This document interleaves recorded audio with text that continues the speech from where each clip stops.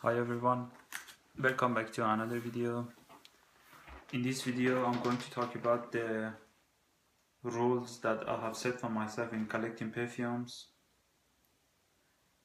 What I mean by that is that if you don't follow some rules in this expensive habit, you're gonna end up with a massive collection that you have, and you probably won't use many of your bottles, you don't enjoy most of them, and you can't buy the ones that you want to buy, and so on and on.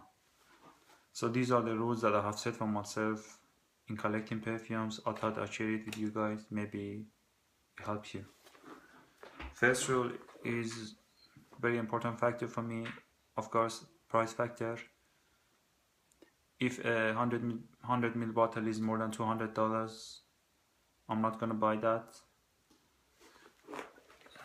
But if a niche perfume is more than 200 and I want to buy that, I'm gonna try and find a good deal on that one on eBay, maybe a used bottle, or maybe I'll get a 30 ml or 50 ml decants of that expensive perfume.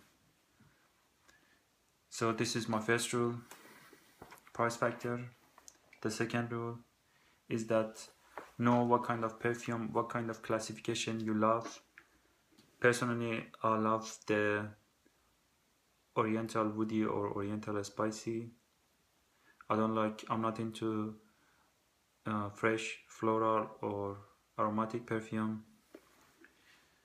That's why probably more than 90% of my bottles in my collection are Oriental. So this is my second rule.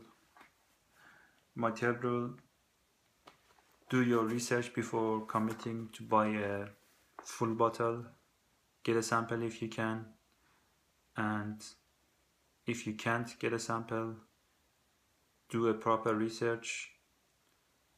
You have to know what kind of classification that perfume is. Does it match your classification?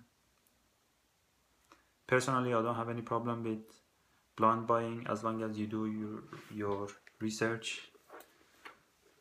I usually go to Fragrantica, I read the reviews, and if a perfume review or rating is less than 4 out of 5, I usually won't buy that perfume. So this is my third rule. And my final rule is get rid of the bottles that you don't like and you don't use in your collection.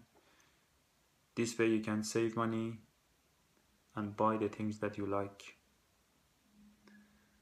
So these are my rules. I hope that it's going to be helpful. Thank you so much for watching. Take care. Bye bye.